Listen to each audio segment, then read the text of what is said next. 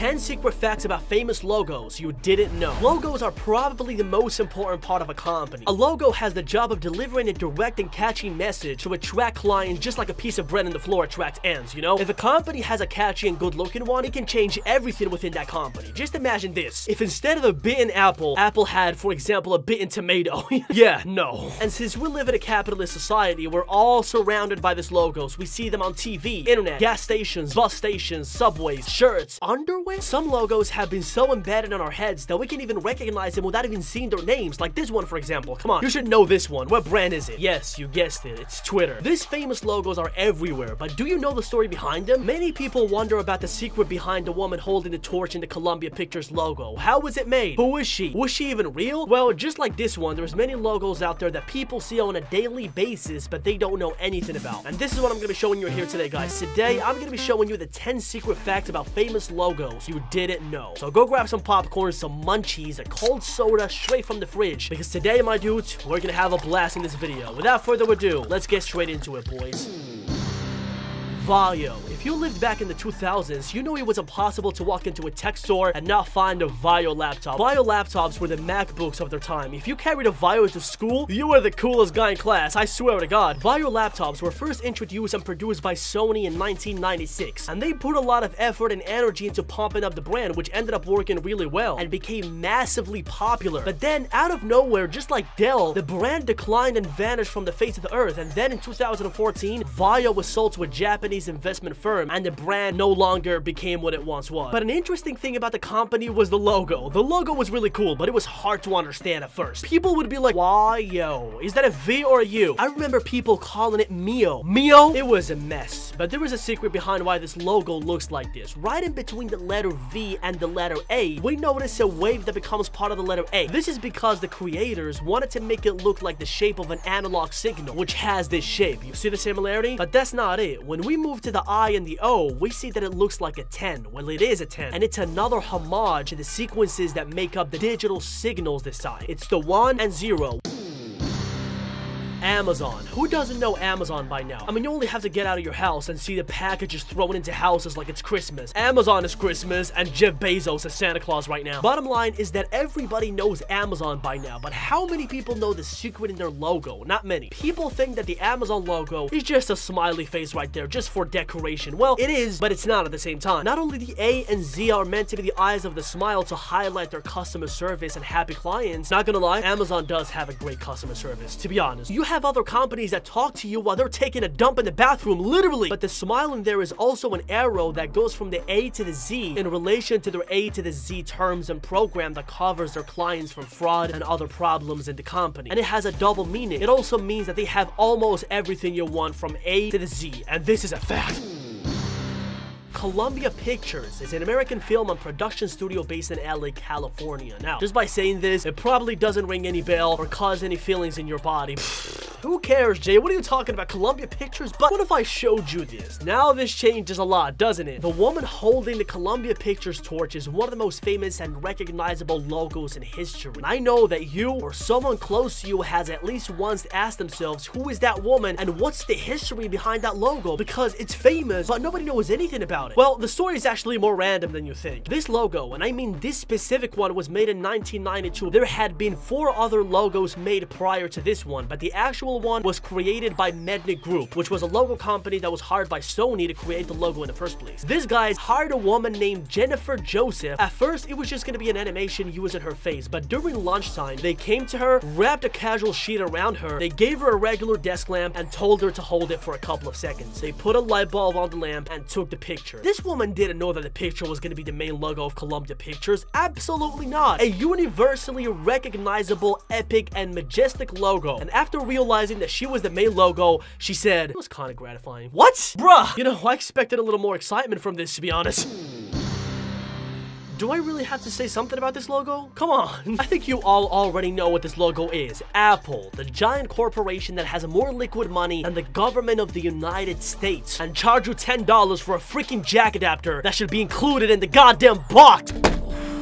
Calm down, Jay. Meditation. The name of the company was created by Steve Jobs. There is different accounts to this story, but the one considered true is that Steve Jobs visited an apple farm and immediately thought that the name sounded fun, but this is the name. What about the logo? Okay, the logo wasn't that simple, to be honest. Rob Jonoff was the person who Steve Jobs tasked with making the logo. First, Rob Jonoff bought a bag of apples and drew them from all the possible angles. All of them. This took him days to actually draw the apple from a perfect angle and draw it in a way that wouldn't get confused with a cherry. This was his biggest fear. And then Steve Jobs was the one who added the bite, and then Rob drew the one we all see everywhere nowadays.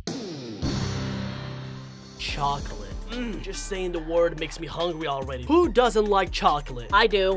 And if you know something about chocolate, you know that the best chocolate is the Swiss chocolate. And from the Swiss chocolate, the legendary Toblerone is made. Toblerone is one of the greatest chocolates ever created, honestly. Not only because of the taste, which is amazing, but for the design. The thing that characterizes Toblerone from all the other puny chocolate designs, you can grab the whole thing with one hand and eat it piece by piece, bite by bite, and this cannot be done with other tablet chocolates. Now, it's clear that the design is supposed to be mountains of chocolate. It's obvious not only because of the shape of the chocolate, but because it's in the logo. Well, the story behind the logo is that Theodor Tobler, the creator of Toblerone, was inspired by the Swiss Alps to create his own chocolate brand, hence putting it in the logo. That's why the mountain we see in the logo and the design are from the Swiss Alps. The secret that not many people picked up on is the hidden bear in the mountain logo. You see it right there? This is because Tobler was born in the Swiss city of Bern, commonly known as the City of Bears. And since he comes from the city, they decided to add this little Easter egg in the logo. What a boss was he, eh? You were a boss, Theodore. A boss.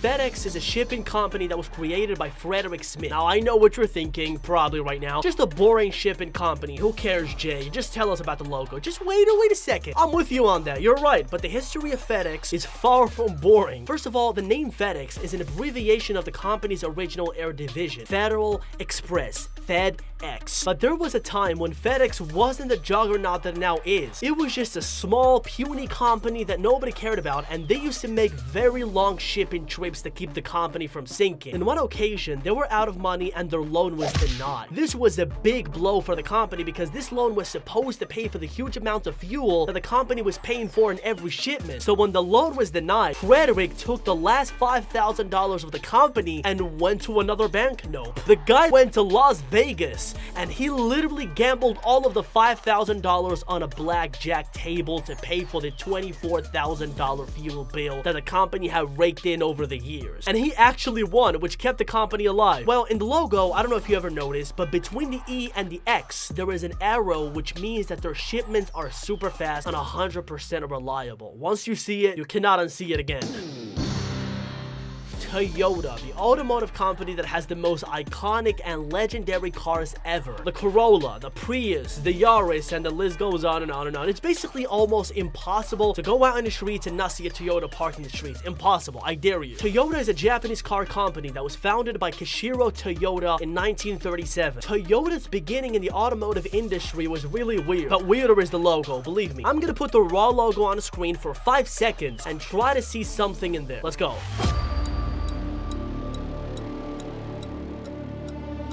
I've looked at it several times, and the only thing I can see right there is a cowboy. It's right there, it's a cowboy. Well, there's 2 hidden messages in the logo. The first one is that if you look closely, you can find all the letters that make up the word Toyota, all of them. But the secret part that you've most definitely missed is the needle and the thread, right there. But why is there a thread and a needle in the logo, Jay? Well, because Toyota Motor Corporation was the one that was founded in 1937, but the real Toyota had been existing prior to the motor affiliate. It was founded by the father of Kishiro, Sakashi Toyota, and it was initially a looming company. This is the automatic loom that Sakashi Toyota built. To honor their humble past, they secretly put their family's printer in their logo, the needle and the thread. What a great story, isn't it?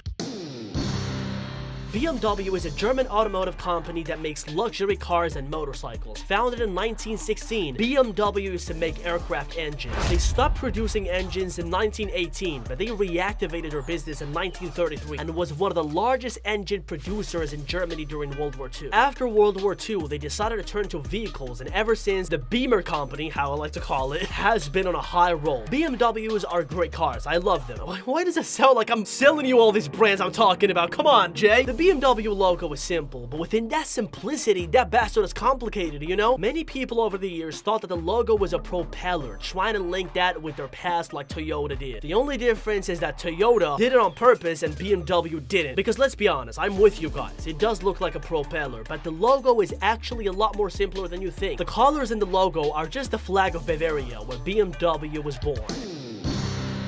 For years, the South Korean automotive brand Hyundai didn't have a logo in their cars, literally. Their car just said Hyundai, and that's it. And the teachers used to call me lazy in school.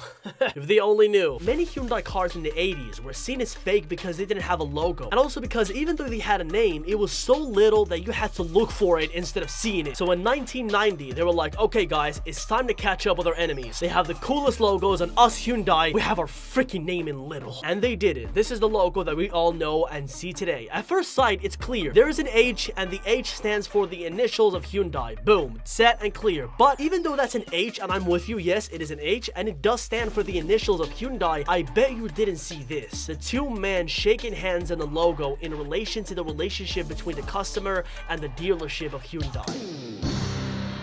You know a tire is gonna be good when he has this stamped on the side. Continental. Continental is a German automotive part manufacturer that was founded in 1871, and it focuses primarily on tires. And oh boy, are they good tires. Damn it! Again with the free promotion! Continental has a simple logo, but you know how it goes in these situations. The simpler, the harder. The logo in Continental can be split in two areas, the O and the horse. The weirdly shaped O you see in there is supposed to represent a car tire, which is basically the car part that the company specializes on. So far, so good. But then there is a secret horse who has been a subject of many theories over the years. Why is it there in the first place? Well, the most rational fact, not a theory, fact, is that it's a homage to their beginnings. Continental began when a veterinarian invented hoof buffers made of soft rubber which prevented the horses from slipping in icy surfaces. This is the beginning of Continental. They began with horses, and that's why they have it on their logo. A beautiful homage. Well, guys, that's been it for today. That's all the Jay's dose you get for today. I really hope you enjoyed this secret facts about famous logos you didn't know, and I hope you've learned a lot. If you liked the video, don't forget to give it a big thumbs up if you like this, subscribe, and I will catch you on the next one, my dudes. Peace!